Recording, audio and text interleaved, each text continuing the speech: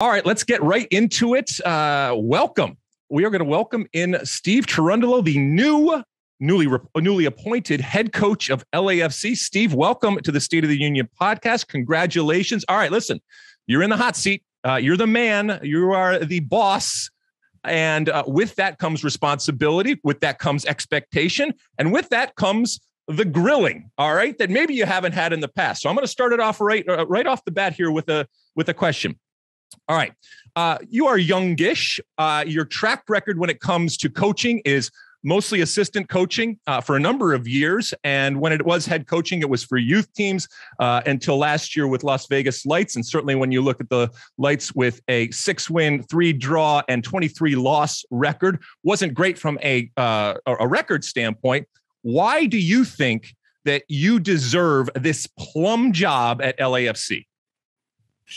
Because I'm the right person for the job, for where we are right now as an organization, and where we're going. My attributes, my relationships, and also relationships within the building are the right pieces to get this project moving forward in the right direction. How does that manifest, though? You say you're the right person, you see that. So give me an actual real life on the job type of experience where that intrinsic knowledge and having been around the team and the identity that's already been formed actually shows up in your day-to-day working. I know it's early days. I wouldn't have been here if Bob and I didn't see eye to eye, at least at a philosophical level as far as football goes. And so, we share many of the same principles and ideas about the game. And so that is very easy to continue.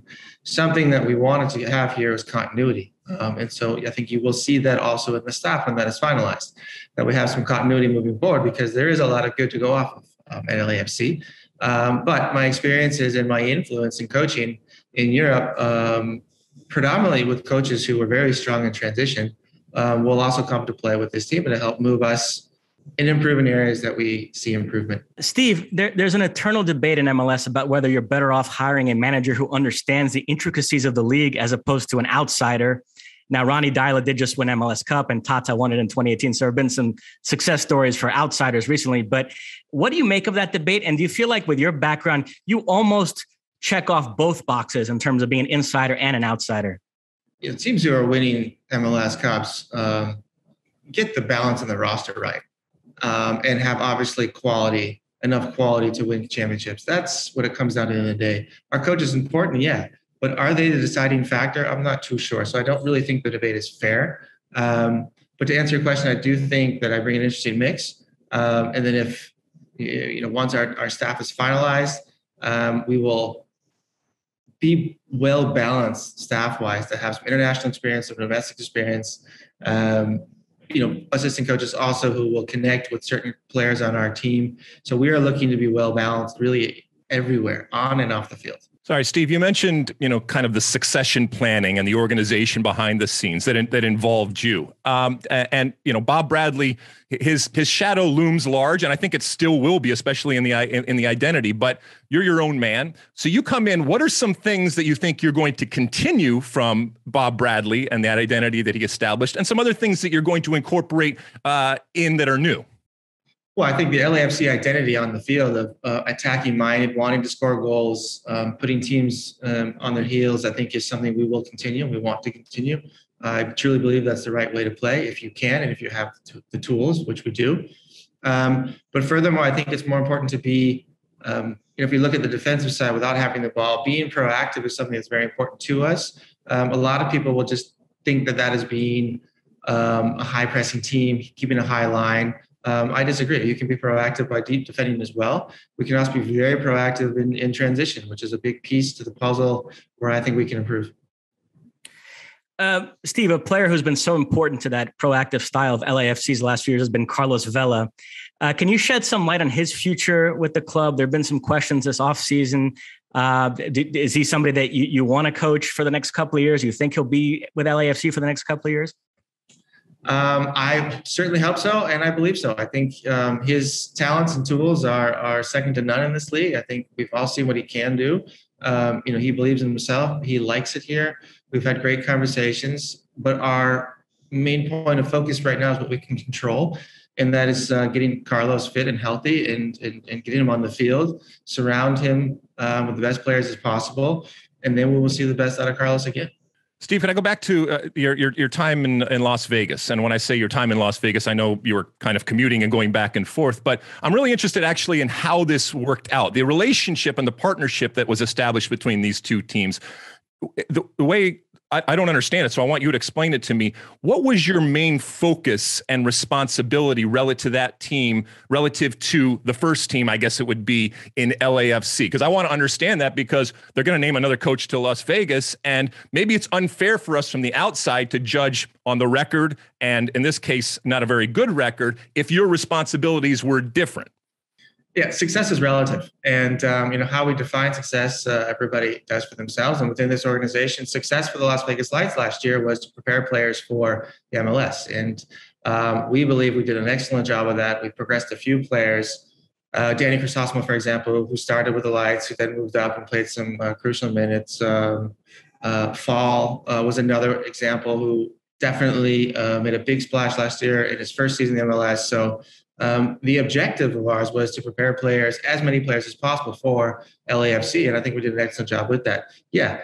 Would you like to win a few more games during the season? Absolutely. But I think if we all went back and looked at each game and looked at the rosters we fielded, the amount of valuable minutes and lessons that we were able to give very young players last season was extremely valuable for these players in their careers and for LAFC moving forward.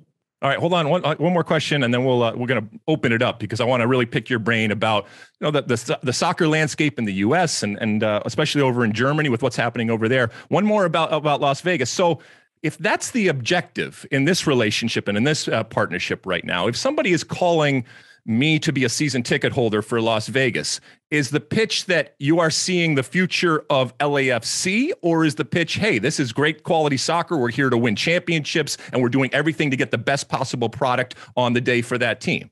It's both. So year one of that relationship was always going to be an uphill battle, which we saw result-wise. I think developmental-wise in developing players was fantastic. We were very happy with that. Moving into this next season, getting a better understanding of obviously the USL, the league, and preparing a team to compete and to play a bigger role in the league, in our division, we are much further and ahead of the game. And I think all the Las Vegas Lights fans will be extremely pleased and happy and proud of the team we'll be feeling this year. Let's pick your brain a little bit then about, because you are, for all intents and purposes, an expert when it comes to Germany and to the Bundesliga with your incredible career and your incredible experience even off the field. Why do you think that Germany has been so open to the American player? And in particular, and obviously a lot of talk right now is Ricardo Pepi and what's happening with him right now. How do you think he is ultimately going to go do in that environment? And I guess it's specifically for the team that he's going to in Augsburg. To succeed and survive in the Bundesliga environment, within the club, the coaching, the training is very intense.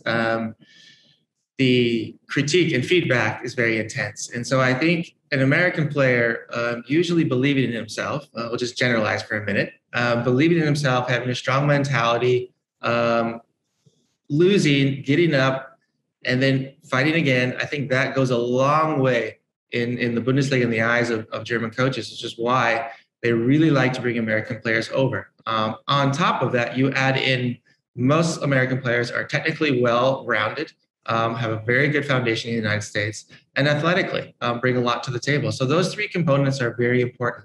The Germans are also very adamant about their tactical training. They believe they can teach any player anything and teach them in the German way. And so they believe they can add that last element to an American player. So I think this is why most German clubs and coaches are very open to American players. And Steve, playing off of that, there is this debate right now about what MLS's role should be in the global transfer market. Should MLS embrace being a quote unquote selling league? How do you view that? If with LAFC, you have a couple of young, promising American players that are attracting interest overseas, would you encourage them to go, or would you fight to keep them because they can help you win with LAFC? How do you view that sort of balancing act as a coach in MLS? I'm not sure that that's an MLS topic as it is an individual club topic. I think every club has to understand their role in this league domestically, but also globally, and make decisions accordingly. I think if you have a game plan as a club, what do you want to be? Do you want to be a club who will develop players and then sell them? invest into high top prospects, develop them further, and then sell them. That is a business model that works, and we've seen in every league around the world. For example, Borussia Dortmund in the Bundesliga at a different level. Their payroll is very high, but their business model is to buy the best young player in the world, develop them, and then sell them on to the big 5 clubs. So I think identifying that role for yourself as a club is extremely important. And so to answer your question, it has less to do with an MLS approach than it does an individual club approach. All right, let's switch to the international game. You are a former international, very, very successful. You know what it takes to not just individually be successful, but also what it takes for a team. Our U.S. team right now, our U.S. men's team, coached by Greg Berhalter, sitting pretty right now in second place. Still plenty of work to do. When you look at the team right now, where it is, and I guess expand it out to where it is going, does it warm the cockles of your heart like it does mine? It absolutely does. So standings, I think getting our players, our team in the right spot as far as points and creating a comfortable situation in CONCACAF, which both you and I know is very difficult, especially on the road, was the kind of last piece of the puzzle. We saw for a long time in the past few years the way they're playing, the ideas they want, are progressive, are the right choice, in my opinion, to move this thing forward. And we saw some incredibly talented players. It was a big bet to just go young. But I think this team, and what I'm seeing, and like I said, the key to being successful with the U.S. national team is finding a core of guys that truly like being around each other. And I'm seeing this from my screen. I don't know what's going on inside the locker room, but from my screen, I am seeing a connection, and that will go a long way in solidifying these results we're seeing moving forward for the next year. Steve, how far can the U.S. national team go, say, in the 2022 or 2026 World Cups? Megan Rapinoe came out recently and said everybody needs to calm down a little bit. There's a lot of excitement there, but I think the U.S. men are still 15 years away from being able to challenge for a World Cup title. Is that your view, or do you feel like she's selling the men's program short a little bit, and that we could already see this collection of players be a contender, maybe even as early as 22, but perhaps more realistically 2026? As much as we would like to plan this out and to say we will be World Cup champions in 26, that would be fantastic.